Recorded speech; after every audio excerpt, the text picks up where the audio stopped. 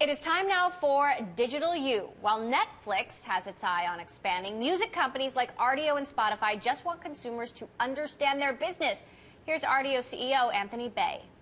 People are still trying to figure out streaming and different models and different customer offers, and we really haven't had it yet. We haven't had that Netflix moment, if you will, where everybody gets what Netflix is, and we haven't had that in music. So the big question is, how does that happen? So if you look at the broad base of subscription and music streaming, most people don't understand it. It really, people okay, I get buying a CD, I get downloading a song. What is this subscription streaming thing? What does it mean? And so the first thing is, how do you help people understand what's going on, what the choices are? The second thing is, when it comes to spending money, people historically, both on CDs and on downloads in the U.S.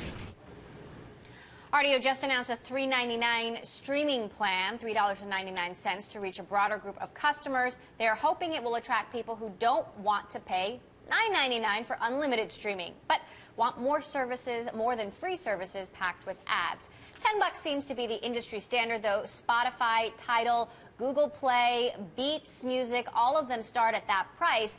Rhapsody and Rdio offer less expensive options, and Pandora, Spotify, and the startup Songza provide services for free. But keep watching the music world. We are expecting Apple to revamp Beats Music, and Spotify may get into video in the next few months.